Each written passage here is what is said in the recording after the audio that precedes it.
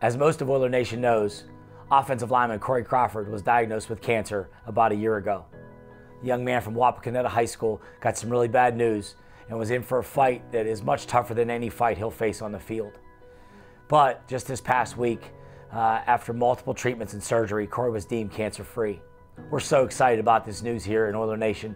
And this Saturday against Walsh University, we're going to honor him by him representing us as a team captain, and also with all of our players wearing his number 56 on the side of their helmet.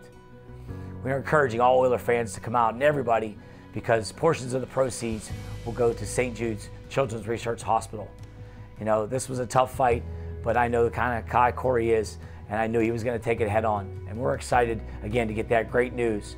So please come out against Walsh at 7 p.m. and help us take on the Walsh Cavaliers and get a win. But again, celebrate Corey's big win. Thank you.